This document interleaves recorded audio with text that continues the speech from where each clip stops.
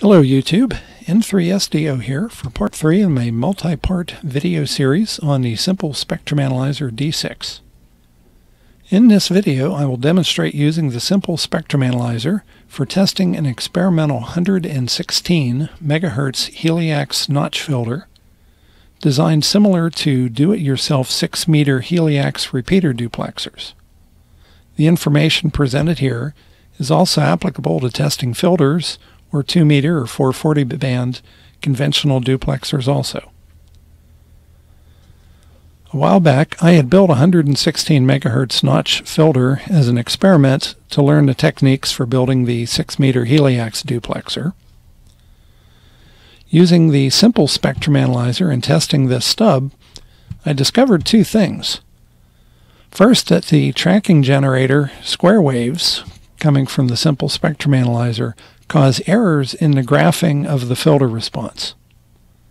Second, I learned that the frequency of the tracking generator is not the same as the frequency displayed on the graph. This video describes my testing adventures with the D6 and finding problems that it has a frequency offset of about 110 kHz. For VHF and UHF antenna testing, this small of a frequency deviation is insignificant, but if you're tuning a VHF or UHF duplexer, 110 kHz could be a pretty significant error that can affect the performance of the duplexer and the repeater that it's being used with. Now let me move the D6 here and go over the stub. The stub is built from some scrap Heliax left over from a cellular tower. It was too short to be used for the 6-meter duplexers, but I figured I'd give it a shot. It might work for 2 meters, and either way it'd be good for some experiments. Cut the outer jacket away and used a big iron to solder some wires across the bottom and created a shorted quarter-wave stub. The top is open electrically and uses a capacitor to couple to the center conductor of the coax and connect a feed externally with a BNC connector. At the end of the BNC connector is a T that I use to couple the input and the output to the stub. A couple wraps of electrical tape make it a bit less fragile. I tested the experimental 116 MHz stub first with an MFJ antenna tuner.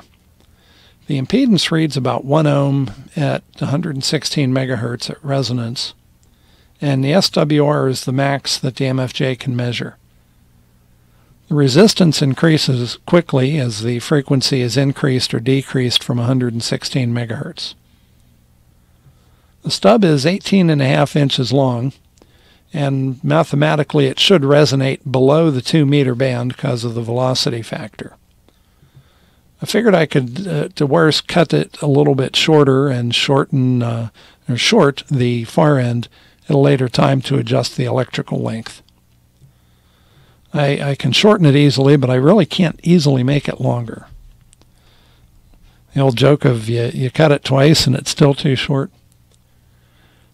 No woodworker's joke.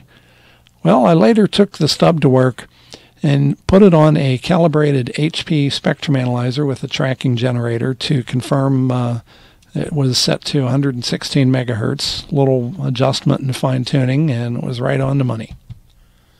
When I connected it to the D6, however, here's where things went weird. Instead of the expected sharp V-shaped notch, what I got was a wide and flat notch displayed across a much wider frequency range. This should not be. I expected a nice smooth linear curve that ends in a V-shaped notch. Now, to take a step back, you think about the frequency synthesizers used in the D6 in the tracking generator. They output a square wave, not a sine wave. Square waves have a lot of harmonics and other energy in them, and I suspected that this is the reason for the odd flat-bottomed filter response.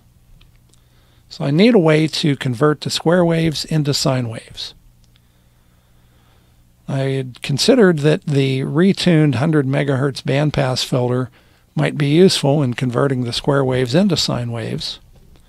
So I hooked it up to the D6 and I tuned the filter to 116 plus 5 minus 5, and then put the bandpass filter in series with the Heliax notch filter. Needed a couple of adapters to make the required connections between the D6, the bandpass filter, and the stub. The bandpass filter should reshape the square waves. Then I used a nice piece of round coax in a loop to trap any residual square waves that might try and sneak through. Then another cable to connect the output back to the spectrum analyzer. Now those of you who are into electronics for a while, you'll know that a square wave cannot go through a loop of round coax. Just kidding. Back to testing. Okay, there we go. There is the correct V-shaped notch shown within the response of the bandpass filter. But notice that the frequency of the notch is not at 116 megahertz. It's low. Took a little bit of head scratching and tinkering, but I've come to the conclusion that the tracking generator is sweeping 110 kilohertz higher than the spectrum analyzer local oscillator, and the software is configured to display the spectrum analyzer local oscillator frequency, not the tracking generator frequency.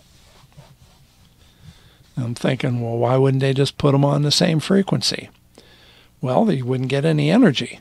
If the tracking generator and the spectrum analyzer local oscillator were both on the exact same frequency, the tracking generator energy would be in the V of the notch at 0 beat, which would basically have no energy to the detector.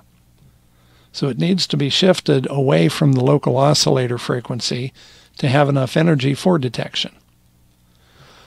I don't know the exact frequency offset. I found no way that I can measure the tracking generator offset or how to compensate for it in the software so it reads correctly. So you've kind of got to do it visually at this point. So this is wrap up for this video. Next one in the series, I will start building the 6-meter duplexer. Till next time. 73s and 3 SDO.